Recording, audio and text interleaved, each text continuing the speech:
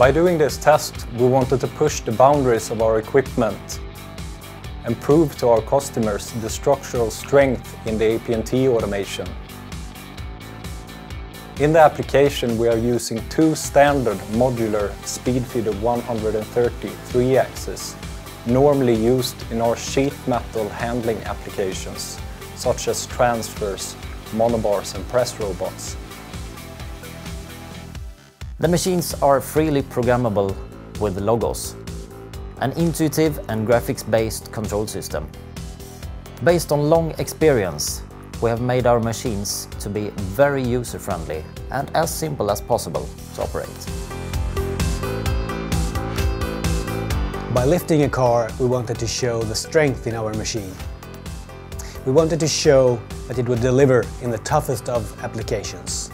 The weight distribution of the car resulted in a load of nearly 700 kilos in one of our speed feeders.